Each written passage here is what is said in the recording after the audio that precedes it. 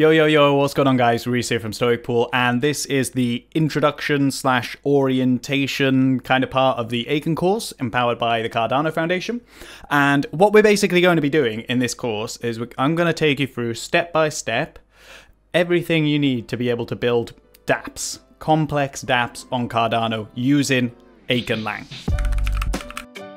If you don't know me, I'm Reese, I run Stoic Pool, I'm also a D-Rep, and I am a full-time smart contract developer on Cardano, and so they're my credentials. In this course, we're going to start from super basic, kind of single validators. I'm going to take you through the very basics of like getting set up with Aiken, and then we're going to work on simple validators, and we're going to add more and more complexity. We're going to learn design patterns, we're going to learn some best practices, some optimization strategies, we're going to look at some common vulnerabilities, we're going to do unit tests, validator level transaction tests so we can benchmark our validators, and some property-based testing as well. There might be some bonus stuff thrown in, we'll kind of see how it goes, but that's basically what's going to be going on in this course.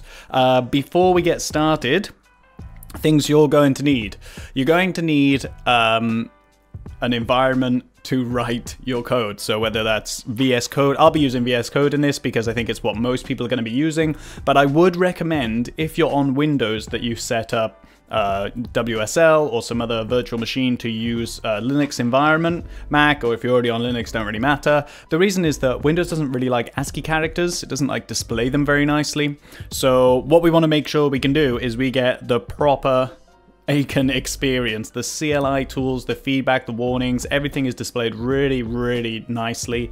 And if you're using Windows and you can't render those ASCII characters, then you're basically, you're going to be, it's an uphill battle. It's just not going to be very easy to read everything, all the feedback that the CLI is giving you. So just set up nice. You do have other options as well. There's Aiken has a playground, but the CLI experience isn't there, so it'll show you that there's been an error, but it doesn't really give you the feedback you need to be able to correct that or to just pinpoint where that error is occurring. It just tells you there's an error, so it's not ideal, but it's good enough if you don't have, you know, your own virtual machine or like whatever. You don't have the environment you need to be able to write this natively on your computer.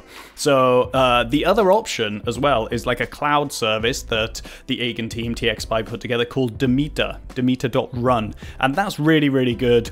They have like a free tier, I'm pretty sure. They might not, they might have changed, but you can use that as like basically like a web environment to be able to do your programming, to do anything on Cardano really, but specifically if you don't have the ability, like your laptop isn't good enough or your computer isn't good enough to run WSL or some other virtual machine, and you're on Windows, or you just want to work in the cloud because maybe you want to be able to work across different machines, that is an option as well. Demeter.run is a really good tool that you definitely should check out if you haven't already.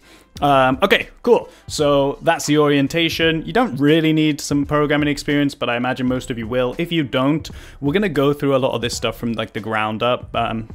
But I am going to just like be typing out the code and talking you through it. So if there's stuff you don't understand, you can check out Aiken's Discord, you can comment on the videos or reach out to me at Stoic Pool, and I'll try and help you out however much I can. The team at TXPy are fantastic, super friendly. Everyone in their Discord's really friendly as well, so I definitely recommend that you join the Discord so you can get that kind of interaction with the team and other people in the community who are writing smart contracts, and they can help solve problems that you have in the future. But for now, we're basically going to cover everything. You're not going to need to go around asking questions about things. If you do, just pop them in the comments.